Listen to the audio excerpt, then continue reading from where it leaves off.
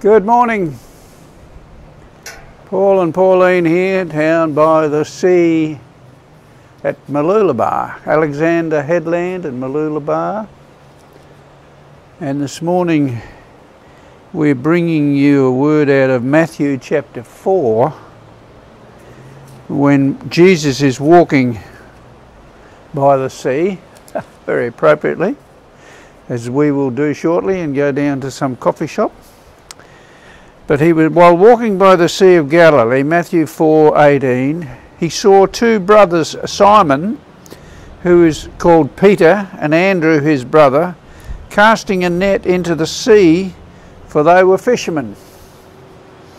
And he said to them, "Follow me, and I'll make you fishers of men." Immediately they left their nets and followed him. And going on from there, he saw two other brothers, James the son of Zebedee and John his brother, in the boat with Zebedee their father, mending their nets, and he called them. Immediately they left their boat and their father and followed him.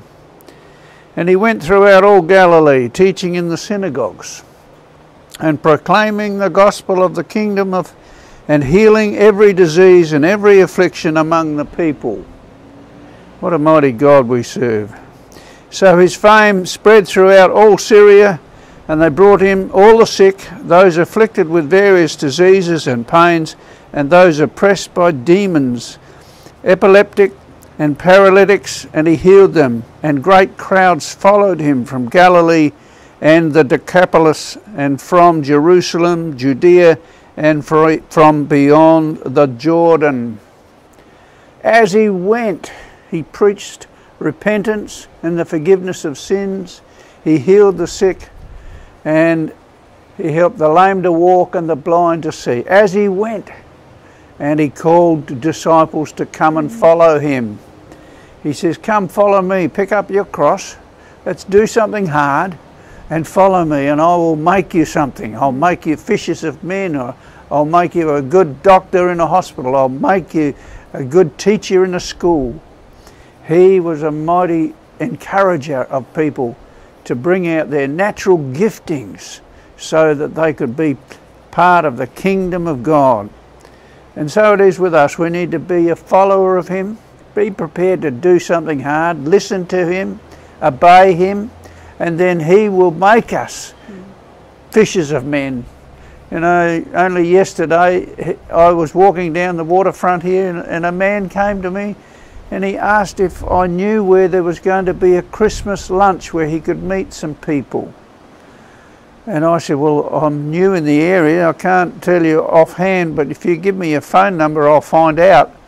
I said, "Where do you live?" He said, "I live up at Montville, which is up on the highland, and quite away from here."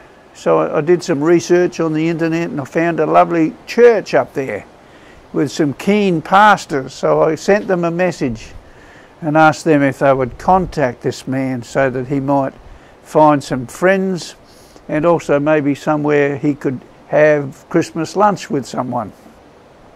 So that's what we need to do. As we go, he's going to put the work in front of us. You're going to meet people. Only yesterday I met a man up here playing his guitar.